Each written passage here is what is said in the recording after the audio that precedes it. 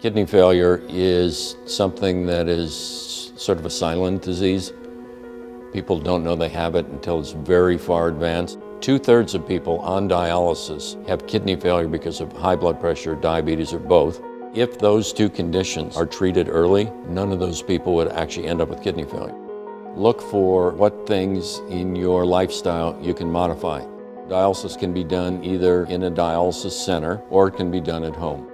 There are certain advantages of doing it at home. More flexibility with your schedule, more independence.